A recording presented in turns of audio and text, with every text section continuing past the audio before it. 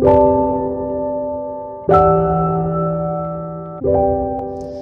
this moment, you are either happy or you are down. You have the power to think of whatever you want. Happiness is not a location or goal. It's how you feel. Happiness is loving yourself and loving what you do and not letting anything or anyone stop you. Right now, you can choose to be happy. It's never too late. You may be in a situation that you think you can't get out of, but the truth is that's false. You can.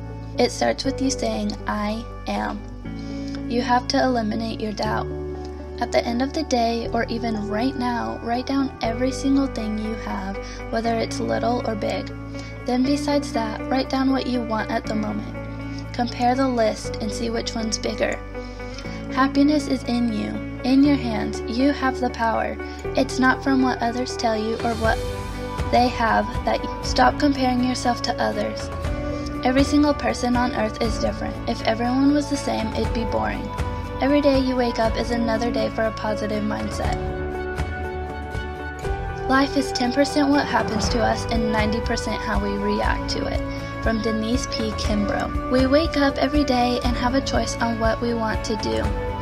The choices we have is to give up or to rise up. Just because you're different does not mean you can't do something someone else can. Do not let money be your happiness. Yes, you do need money to survive, but that is a different story. Happiness is a feeling, not a job. You shouldn't work towards things to be happy. Realize there is a whole other place that people have 2 times less than what we have, and they are still happy. If money is the thing holding you back from what you want to do, don't let it anymore. There are a ton ways to get money nowadays. Start somewhere and work your way up. Yeah, it'll take time, but it'll be worth it at the end. Everyone's goal in life is to be happy, but so many people don't realize that they can be happy at any given moment. No one takes time in their day to truly deeply think of how the world works, and that's the problem our world has. And at the end of the day, look around and see what you have achieved and make a gratitude list. It'll help you be more understanding of things. So now, let's be happy and spread positivity.